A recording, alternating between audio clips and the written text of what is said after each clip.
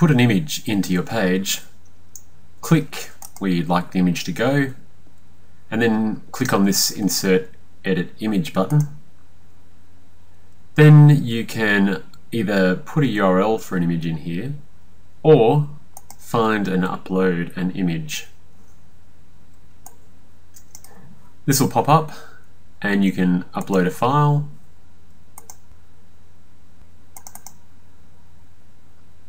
Once you've chosen it, upload the file, click Insert, OK, and there it is. If you want to change the size of it, click on it, click on Insert Edit Image again,